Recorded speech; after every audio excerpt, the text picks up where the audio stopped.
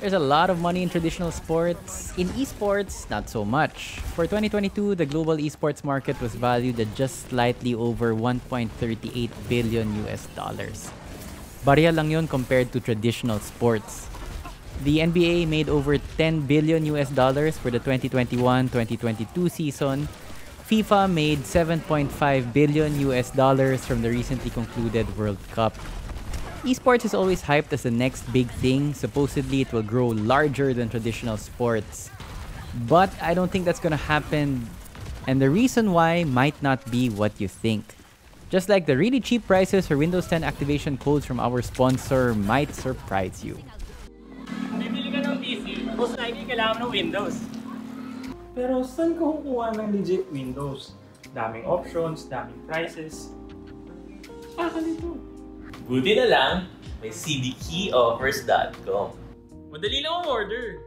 Search for the software you need, add to cart, daan ka sa payment options nila. Wala pang 5 minutes, finished!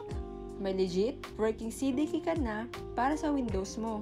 Gamitin lang aming code para makakuha pa ng discounts. Kaya kung naghahanap ka ng legit, mura, at original software, Check out cdkeyoffers.com. An obvious reason, but not the reason, why esports doesn't have the same following as traditional sports is that it lacks physicality.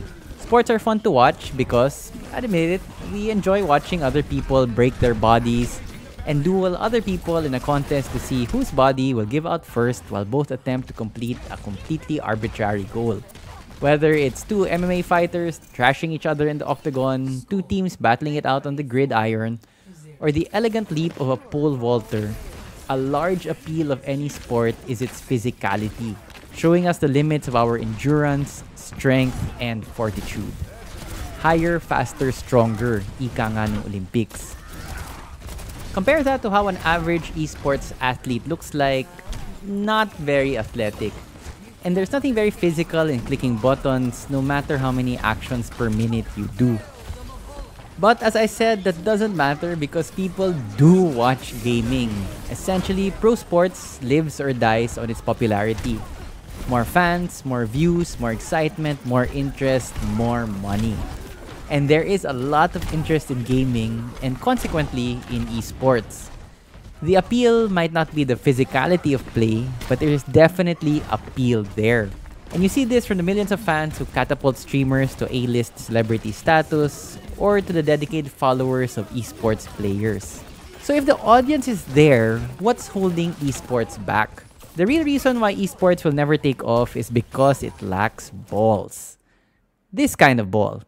Take a look at this clip. Even if you don't know anything about basketball, you can immediately figure some things out.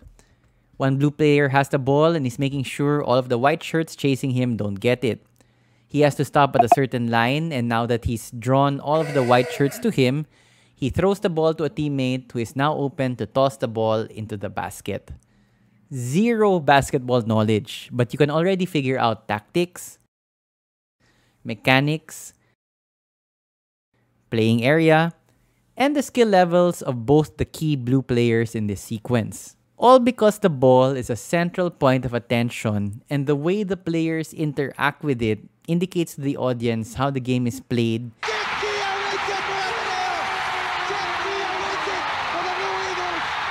This is true for most any sport: football, American football, tennis, golf, billiards.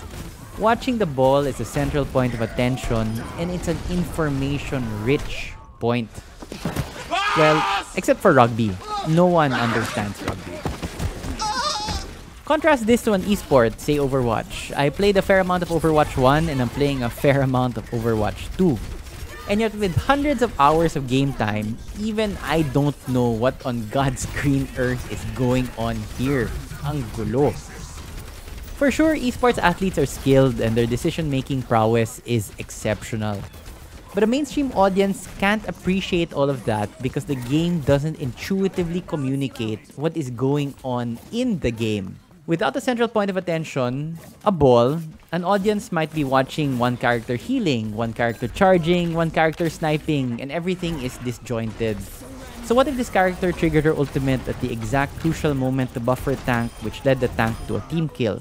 all a general audience got from that is not admiration but confusion. What's an ult, what's a buff, and what do tanks have to do with the game? So actually, the real reason why esports will never take off is because of us, the audience.